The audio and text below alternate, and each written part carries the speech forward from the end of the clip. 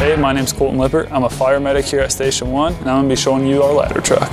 Here we're starting at the driver's seat. This is where our engineer sits. As you can tell, there's all kinds of controls to this truck that are all very important. Back here is where we have both of our firefighters ride. Not only do we respond to fires, we also respond to medicals. So in the middle compartment, you're going to find all of our medical stuff, along with some other things that we use. But basically, their main thing is to get things done fast and effectively. Right here we have our pump panel. This is what controls where we're getting water to, how much water, and if he can do it effectively, he gets it done pretty quick. All right, this is our engineer's compartment. So the guy that drives, this is where most of his gear is gonna sit. It's also a very important compartment because that's where our hydrant bag is. If we don't have our hydrant bag, we can't connect to a fire hydrant, which would be pretty embarrassing because that's one of our main sources of water. Also within this compartment, we have a married set. It's composed of a Halligan bar and a flathead axe. It's by far probably the most used tool in the fire service. Also in this compartment, we have oil dry. We use it to kind of soak up any kind of fluids that are left on the roads from car wrecks. All right, in this compartment, we have what we call salvage covers. If we have a fire somewhere and we don't want to ruin your mom's couch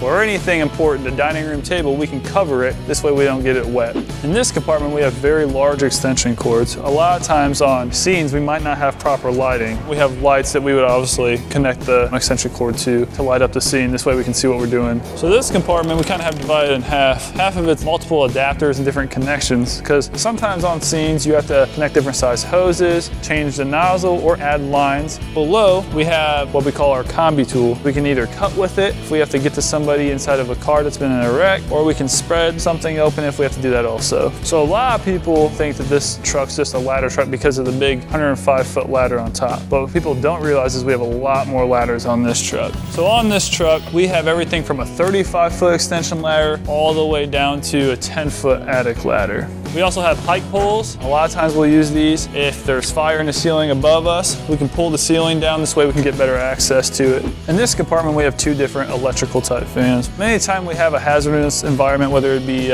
smoke or anything else, we want to get that stuff out. We also have one of the more important things on this truck is our RIT pack. It stands for Rapid Intervention Team. So if there was to be a downed firefighter, that team would take this inside and that would supplement their air. It would give them extra air. And if their mask is compromised, there's a mask in there for them also. This is our last compartment here. In this compartment, we have two different saws. One we have is just the chainsaw. We also have a K12, and within those, they're used for different things. Hey everybody, thanks for taking this tour with me.